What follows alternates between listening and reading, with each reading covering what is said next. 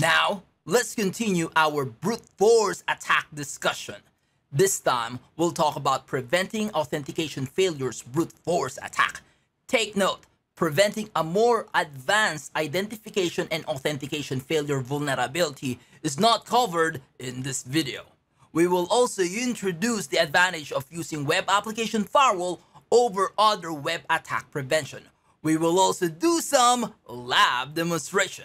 For those who are new to this channel, welcome. I am your host, name is Teen Armada, and I'm the internet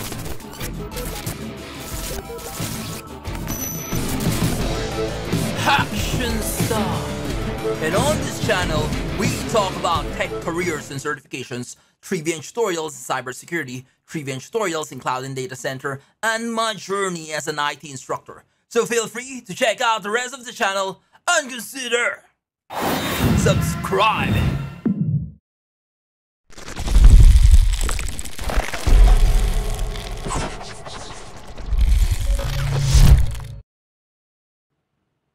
One of the simplest ways to help prevent brute force attack is having a strong password, or create a strong password policy for your applications.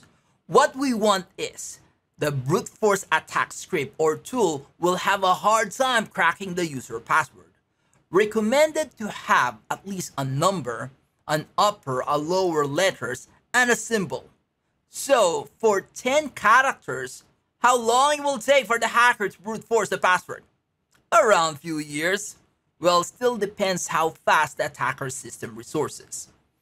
There are many login authentication policies available out there that helps prevent brute force attacks, such as multi-factor authentication, blacklisting of certain IP address and countries, and using of CAPTCHA, and a policy that only accepts login from a known web browser also help prevent from automated attacks.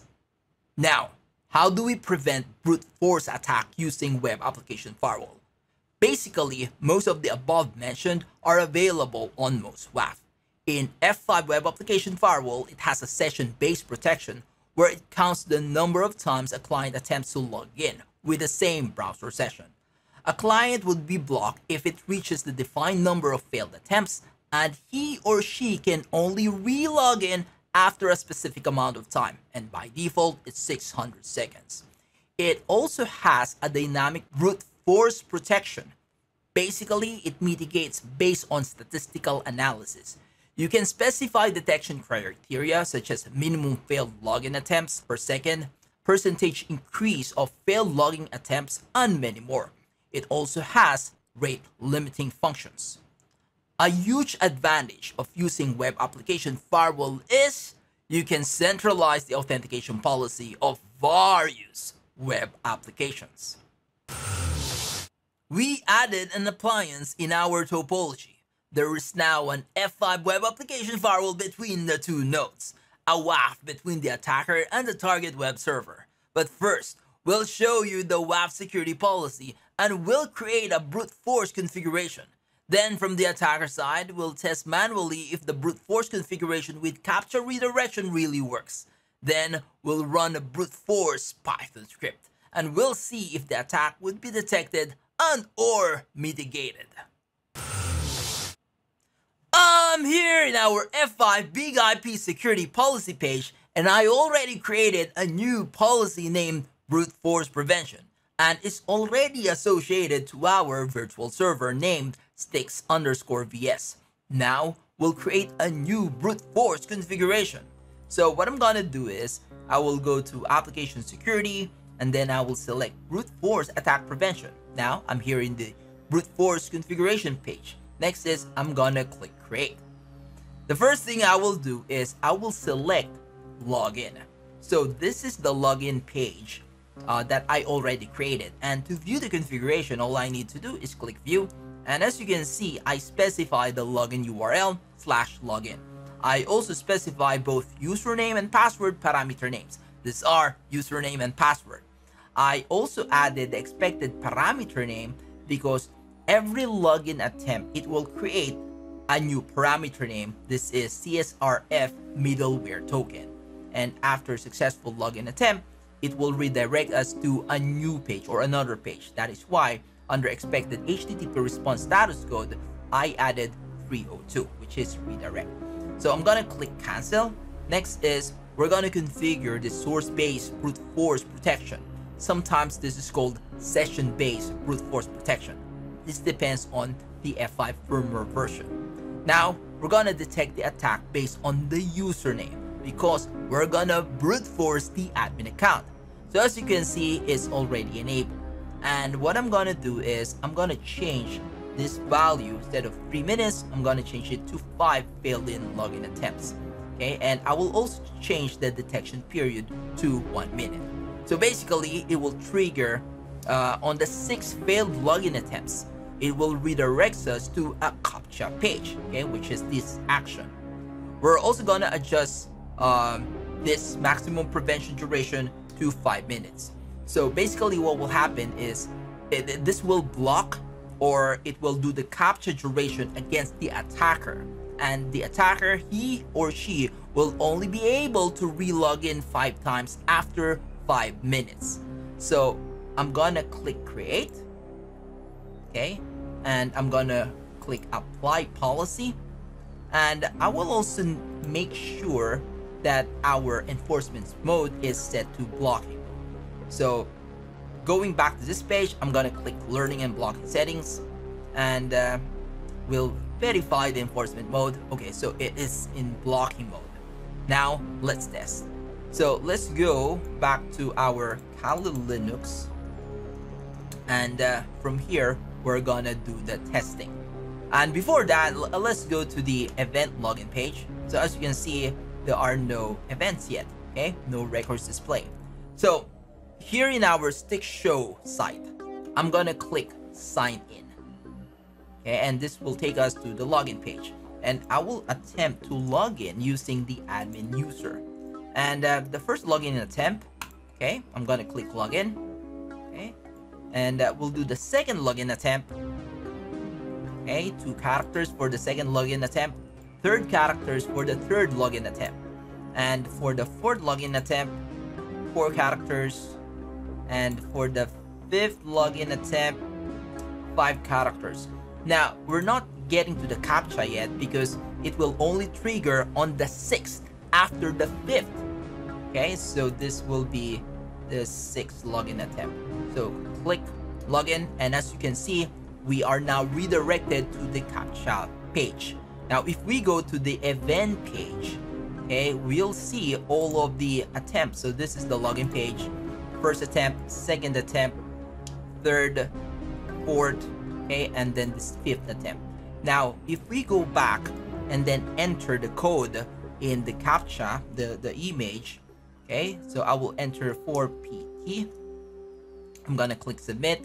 Okay, so we went back to the login page, okay, but if we go to the event page, we are now seeing that we are getting the violation, and the violation name is brute force maximum login attempts are exceeded. Okay, so if I click the link, okay, it says input violation, attack type is brute force attack. And if I click the occurrence, okay, it tells us that we have exceeded the threshold of 5, so 5 out of 5 within the detection period 1 minute. And as you can see, the apply block settings are block and alarm. Now we will run our brute force attack Python script. We are still in the blocking prevention duration mode, and we don't want to wait for 5 minutes. So I have to delete the brute force configuration, and I will just create a new one. So I'm gonna click create, and I will select login, and I will just change detection period to 1 minute, maximum prevention duration to 5 minutes, and I will just keep the after 3 failed login attempts, and after 3 failed login attempts, it will do the alarm and CAPTCHA. I'm gonna click create, and then I'm gonna click apply policy.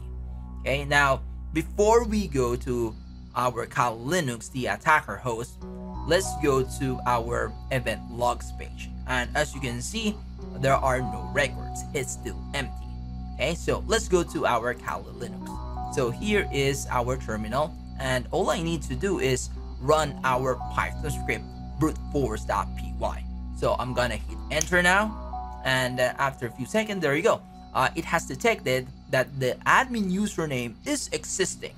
Now let's go to the event page. So I'm gonna click the third tab, and then I will refresh this page. And as you can see, the first few events here is this is all about re-registration. This is when it detects the admin user account is existing, and the other events, this is where it attempts to log in the admin account using a random password. Okay, now what I'm gonna do is I'm gonna refresh this page, and as you can see, we are getting a blocking event. Okay, and if I look at the violation, it says brute force maximum login attempts are exceeded.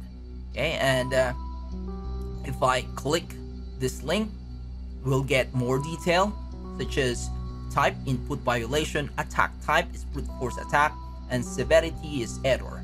Now if I click the occurrence, okay, you should see that the username is admin and the detect failed logins is 4.